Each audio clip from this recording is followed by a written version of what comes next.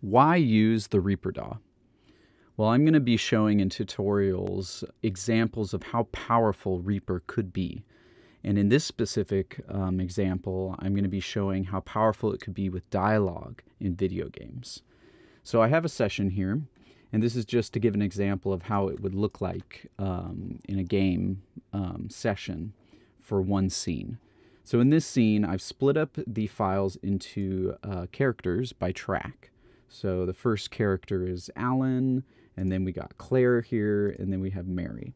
And you can see this is the linear succession of lines over time. So Alan has his first line, and then we have Claire having the next line, and then Mary's the next line. So if you set up your session this way, which seems logical, and you had your Excel spreadsheet, which had all the lines in it. Here's an example just of random, just an example of what an Excel spreadsheet could look like for a game. You have your characters on one line or one column, and then you have your dialogue, which is the actual line, and then you have your audio file. And so the beauty of Reaper for this particular case is that it has 3 embedded scripting languages. So with scripting languages, the one I'm using is Lua.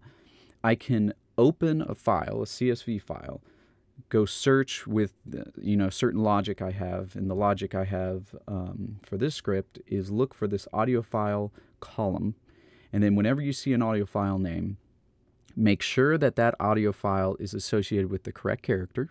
So making sure that Alan is this first line. So make sure that this first line is actually in the correct track. So make sure that's right, and then rename it. And then it goes, so on and so forth. So let's see if this works. So right now, this correlates exactly. There's 1, 2, 3, 4, 5, 6, 7, 8, 9. And then there's 1, 2, 3, 4, 5, 6, 7, 8, 9. So this should rename properly. So I have this to a shortcut. And I select the file that it's going to read in and press OK, and then all of the lines are renamed properly.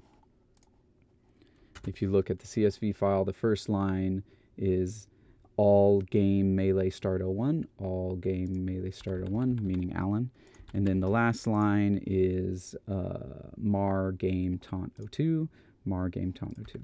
So properly renamed the files, and that was in milliseconds. And also, I wrote in some error correction, or looking for errors. So let's say I was going along and I accidentally put this in the wrong track, meaning the wrong character. My script, and I'll just rename all these nothing. And then, so what I do is I highlight the files I want to rename. I go into my script. I select the CSV file, and you can write this in Reaper. It's amazing. A dialog box comes up. It says error. It says the actual name, and so you know that it's the Claire line, which I took it from the Claire line, so that makes sense. And then when I press OK, it zooms into the file, highlights it red, so you can see it within a massive session. It really helps. That's amazing. In the DAW, in the actual DAW, you can do that.